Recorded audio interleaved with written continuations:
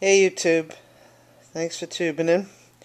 I thought I'd make a quick video on starting your food storage. People complain that they don't have any money to start a food storage, and I've seen videos done for $40 or starting with $20. And some people say they still don't have enough money. So what I did was I determined that I would do a food storage program for $5 a month or less.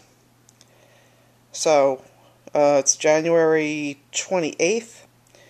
I went to a typical grocery store, nothing fancy, used a couple of coupons that I had and some Catalinas from last month's promotion, and I got all of this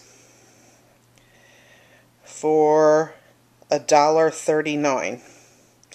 Now how I did that was I used 3 regular coupons, 2 for the pastas and 1 for the soup,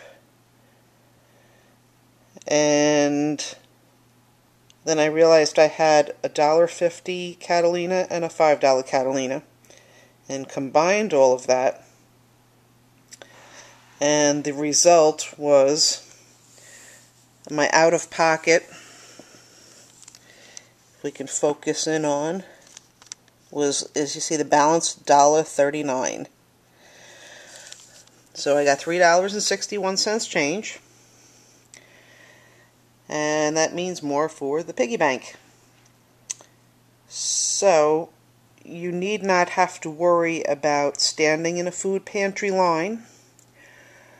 If you are on Social Security, if you're on food stamps, you can actually take control of your food storage plans by doing a little something for yourself and by yourself and having control over what you eat.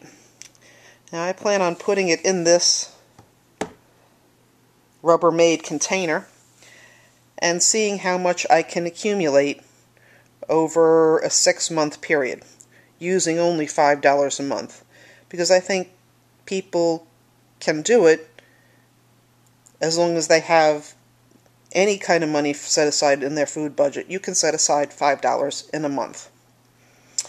So just want to show you where we started, and thanks for tubing in. Bye.